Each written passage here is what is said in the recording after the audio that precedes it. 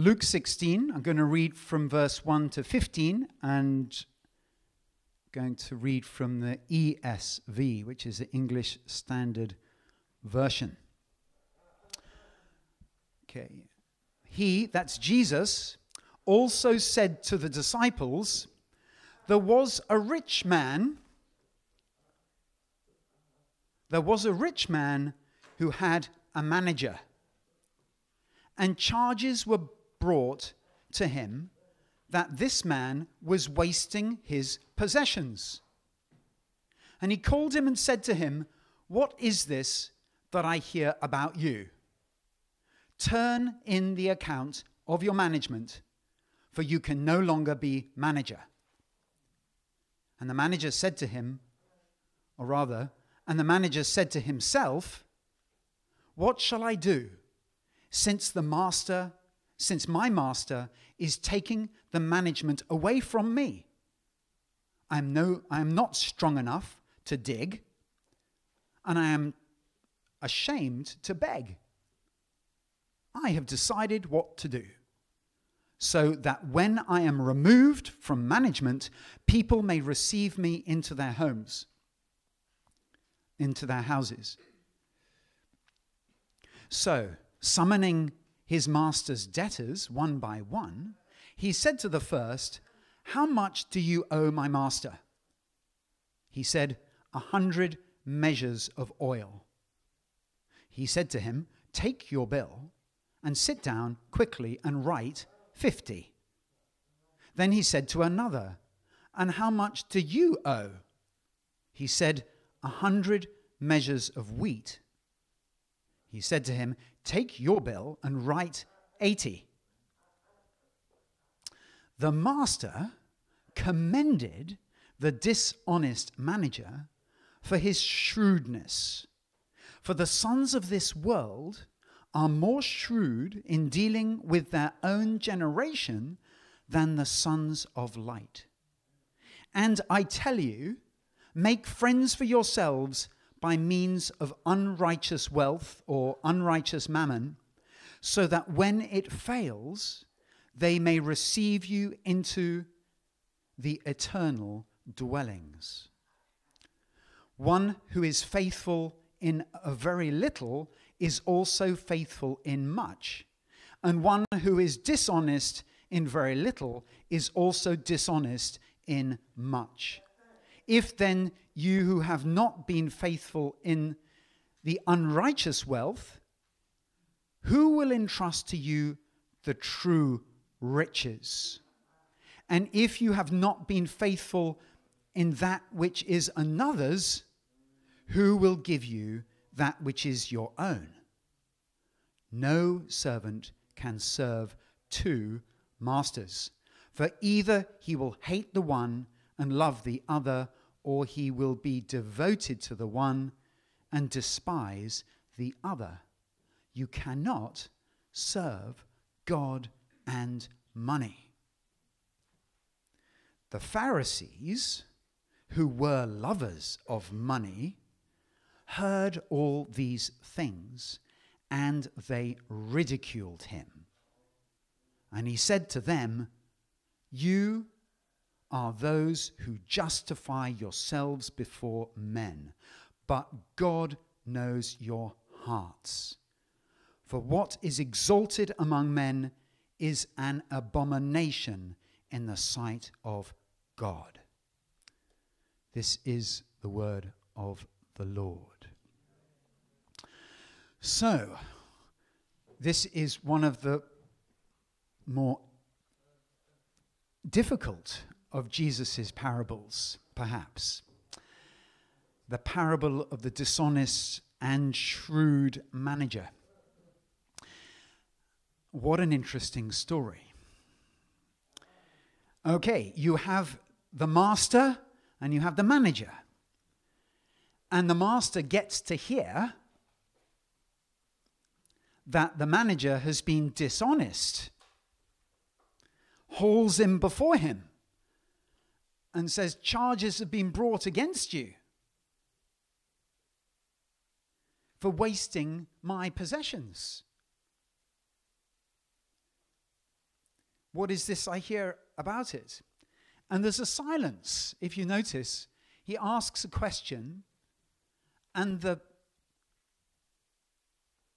unjust, unrighteous manager says nothing. His silence pretty much tells of his guilt. And he makes no defense, which is slightly unusual. I think his guilt is beyond doubt. The master knows. He's got good information. He's accurate in his assessment of the dishonesty of his servant or the manager. And the master is just and righteous in dismissing him. But in a way, he's merciful too. He could have him brought into prison until he's paid off everything. Anyway, you can consider that.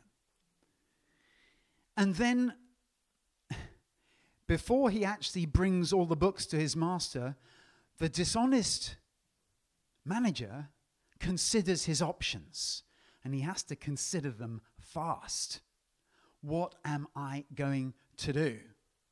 How am I going to secure my long-term well-being? How can my future be secure? How can I remain connected? That's what he thinks to himself. And then he carries out his plan very quickly. He calls in 2 of those to whom his master, or 2 who rent out land, or debtors who owe his master money. And one by one, privately, on a face-to-face basis, not publicly, he acts very shrewdly and individually gets them to rewrite a different accounting of what they owe.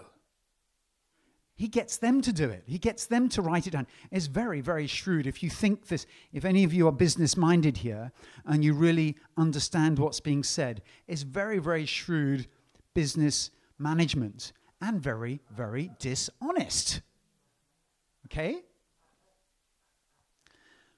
He carries out his plan. And then in verse 8, the big surprise comes where Jesus says, the master commended the dishonest manager for his shrewdness. He did not commend the dishonest manager for his dishonesty. Understand it, all right? But quite often, Jesus will pull things out. What's the word in English? There's a word for it. You make it an extreme. You exaggerate to make a point. Hyperbole, thank you. That's what I was looking for.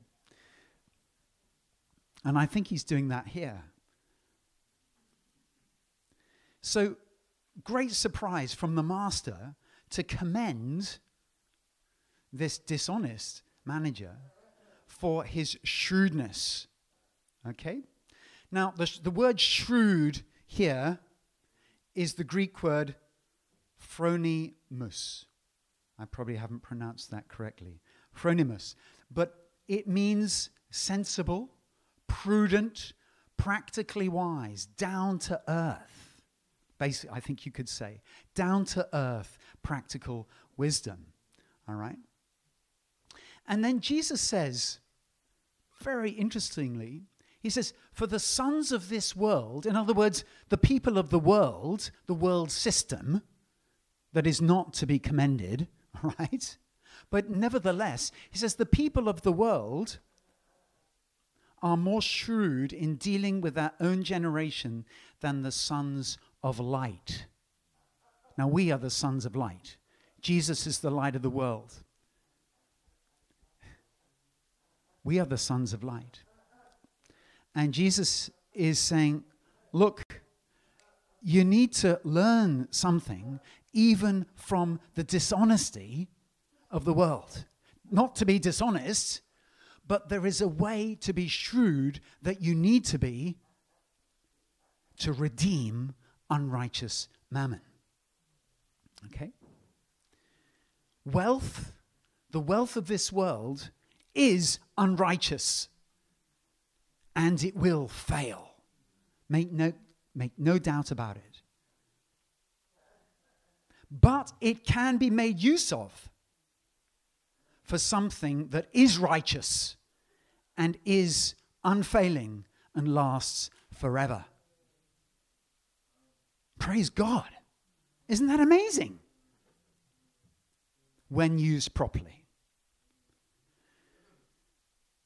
Shrewdness in the story, think about it. In the parable Jesus told, shrewdness led the dishonest manager to find a way to secure his future in the face of losing everything. In a way, we face something not dissimilar. This world and all that is in it, including our bodies, is on the way out. It's failing. It's under the death penalty, basically. It is. God said, when you choose a different path to mine, you will die.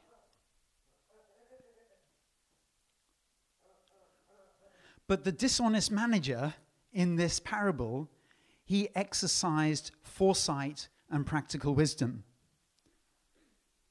And that's what Jesus is drawing our attention to. So, how do we use worldly wealth to make eternal friends? Well, you invest in the kingdom of God. You invest in the kingdom that will not perish or pass away, that has God as its king, not Satan, basically, to put it bluntly. All right? Set your hearts and your minds on how to be generous. Ask the Master, ask the Lord to direct your investments in his kingdom, your giving, your offerings. And then you will have eternal riches, says the Lord Jesus. This can include tithing. I'm not going to talk too much about tithing today, but tithing is a biblical and a fundamental principle of the kingdom of God. Tithing is a giving, well, actually, more accurately, a tithing is a returning of the 10% that you receive back to God. It's a first fruits principle. We give back to God the first of what we receive, because the first of what we receive is holy. It belongs to God anyway.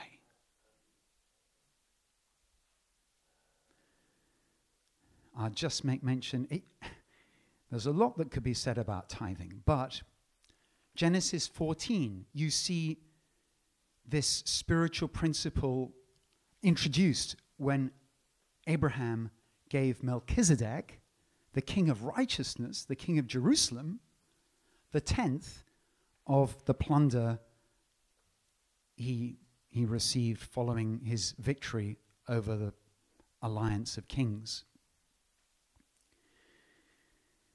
And there's something very deep and spiritual actually in that.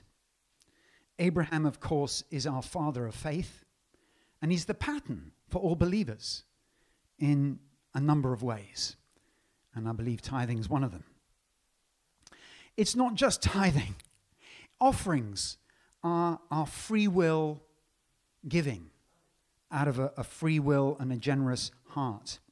And both tithes and offerings, when given in the right way, connect us to God's kingdom economy and disconnect us from that of the world, especially from the sinful influence that worldly riches and money can exert very easily if you're not connected to God's economy and values.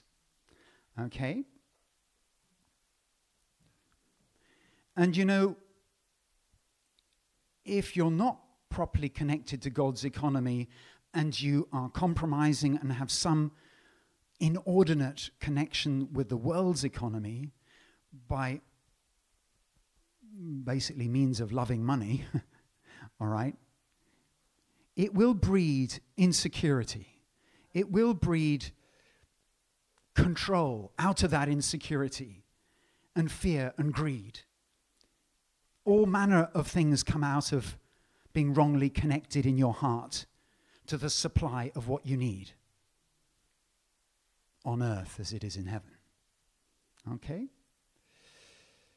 There are 2 beautiful chapters in 2 Corinthians about giving.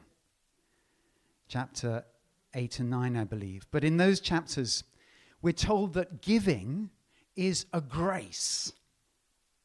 Giving is a grace. It's not done out of merit or to those necessarily deserving of receiving. Okay? It's free. Freely we have received, freely we give. No compulsion or strings attached when we give. And when we give, according to God's way of giving, we give out of love, out of a desire to give from our heart and from free will. Now, although we're talking about money and wealth, it's not just material or not just monetarily giving that's important here. It's everything else. And yet, giving of our finance often is an indicator of everything else. You know, I think it has been said that how you deal with your bank account and your wallet shows you really where your heart is. So if you are giving in the right way, quite a lot of other things usually will follow. But I will just mention some of the other things that we must also be giving. We give ourselves, we give everything, that we have our time. Some of you may not be working yet, right? But you can give your time. Yeah? You give of your study. What do you study? What do you read? What do you give your free time to do? Okay? Your friendships, your communications, your purchases, your traveling. I mean, every aspect of your life should be orientated towards the kingdom of God. Because the things of this world are fading fast and will fail.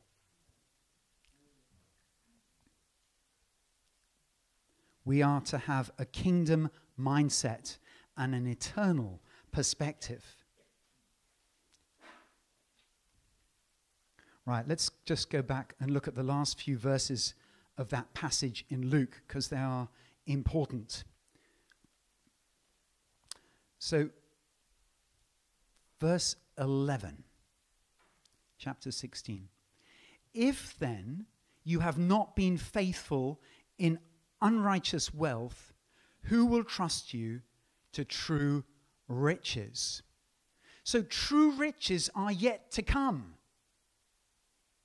and will be distributed according to our stewardship here. Right? We're not, the money in our pockets or in our bank account is fading away. It's not true riches. But how we use that will determine how God distributes the true riches of his kingdom that is yet to come in its fullness. And verse 12. And if you have not been faithful in what is another's, who will give you that which is your own? So what we have in the here and now isn't even ours. But one day we will be given in a more real way. You might think, well, it is mine. Well, no, it's not, according to the Bible.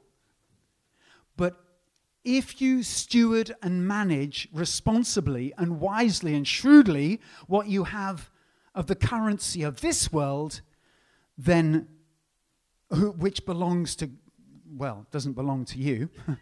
All things come from God.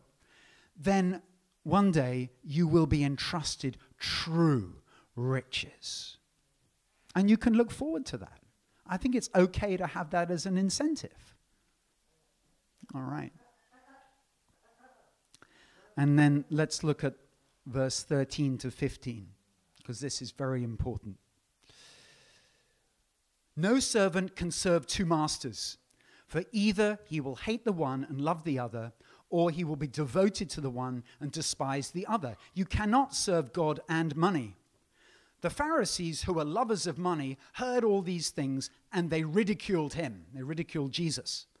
And he said to them, you are those who justify yourselves before men, but God knows your hearts. For what is exalted among men is an abomination in the sight of God. Friends, compromise is impossible. You cannot have a foot in both camps. Don't be fooled. Don't be deceived, because I think many people are. You cannot serve God and money. Ecclesiastes 5:10 says, he who loves money will not be satisfied with money, nor he who loves wealth with his income. You know, if you love money, you never have enough.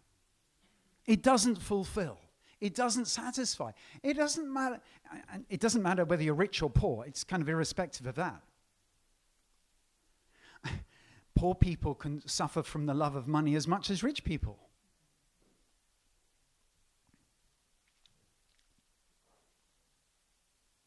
The love of wealth is deceitful, addictive, and unfulfilling. Sounds a bit like drugs. Let's turn to 1 Timothy. 1 Timothy 6, 6-10.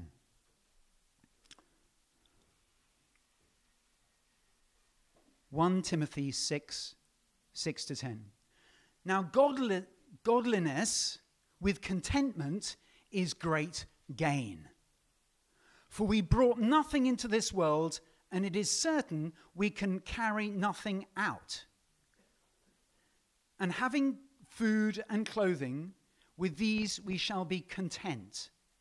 But those who desire to be rich fall into temptation and a snare. Now just remember, a snare is something usually that is hidden and has bait. And once you get into a snare, it's pretty difficult to get out. And into many foolish and harmful lusts, which drown men in destruction and perdition. That is very serious words. For the love of money is a root of all kinds of evil, for which some have strayed from the faith in their greediness and pierced themselves through with many sorrows. Very poignant, powerful words. A root of all kinds of evil.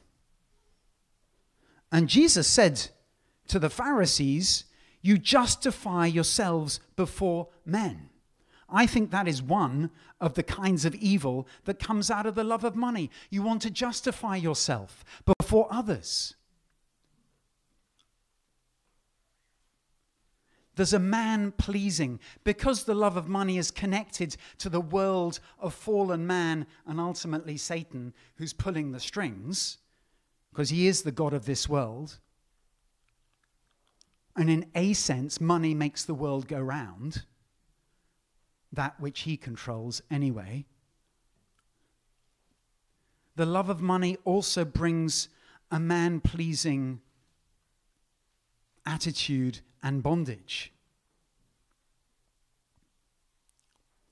But Jesus said, what is exalted among men is an abomination in the sight of God. Fame, worldly fame, status, honor, prestige, pride. Worldly power and influence and leverage. These things are all some of that which comes out, the many other kinds of evil, from that root of the love of money. You know, the root is the power base. It's where the nourishment comes that feeds the other ills. You know, if you love money, you put your security in the things of this world. It's your guarantee. It's your protection. It's your fallback rather than God. And of course, it's all utterly false and will fail. The word used here for wealth is also the word for mammon. And mammon, I'm not going to go, it's quite complicated, I think, linguistically, this word mammon. But it's a spiritual entity and has real power, and it has a grip. It can have a grip once you give yourself to it. And those that have given themselves to the love of money often, I believe, require deliverance, spiritually speaking, because we're talking about real strongholds. So I'd like to pray. I think enough shots have been fired this morning.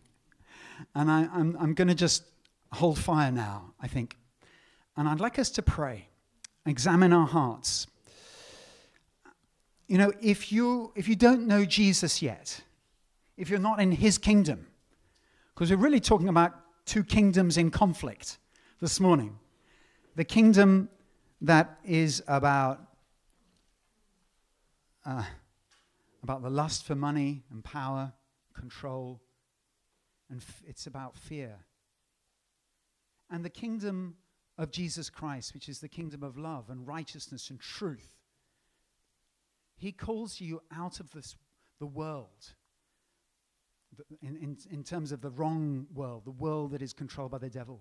He calls you out of that and into his kingdom, which is a kingdom of truth, not deception, a kingdom that will come one day when he returns in its fullness. And so I'd like us to pray, to recommit ourselves. Maybe it might be for the very first time, but it may be for the umpteenth time. I want us to pray and commit ourselves to his kingdom, and for him to show us, in terms of the message that has just been delivered, to show us where the rubber hits the road for us practically, and how we can extricate ourselves by his help and power from any tentacles that mammon or wealth in its unrighteousness may yet have a grip on us. So let's pray. Let's pray. Dear Heavenly Father, we thank you for your word today. We thank you for the words of Jesus to the people, both the disciples and to the Pharisees. And Father, we ask you to give us wisdom and discernment, not to hide, not to make excuses or make allowances for ourselves, but to allow the penetrating truth of your word by your Spirit today to get us where we need to be, God, and to show us with your mercy how we can be free and how we can buy into your kingdom economy as we trust in you, as we give as you want us to give, and as we put our whole lives into your hands, Lord Jesus. And Father, we pray for anyone here today who has yet to put their lives into your hands. Lord, we confess our sins. We confess our self-centeredness, which is very much a part of the culture of this world. That culture of pride and all the deceptiveness that comes through depending on worldly wealth or wanting it. Jesus, would you deliver us from all that deception and help us to see the lies of the world, the flesh, and the devil for what they are? Lord, we renounce those things. We cut ourselves off from them in the powerful name of Jesus Christ. Lord, and we give ourselves to you afresh today to run in the path of your commands, to be your servants, not dishonest managers, but honest, responsible stewards. For Lord, one day you want to give us real wealth. For Lord, you will return and you will put this world in order. May we be those that are ready to welcome you. In Jesus' name, amen.